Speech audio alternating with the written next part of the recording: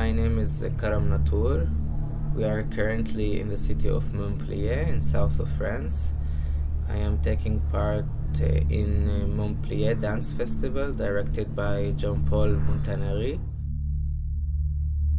In the festival I am presenting 5 different video works from recent years.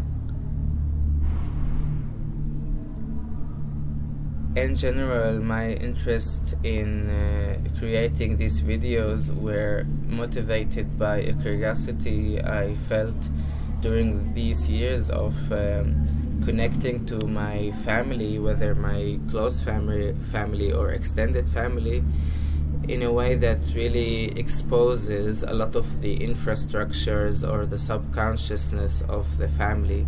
So in the current exhibition, there are videos that you would see me along with my mother or my brother or even my uncles or my cousins, and trying to create performances that show or reveal something invisible or hidden in the families.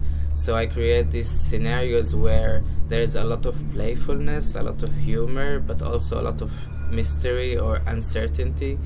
And I believe that through these acts I am able, and we are able as different identities and entities, to interact with each other and kind of reveal something much deeper than what is apparent on the surface.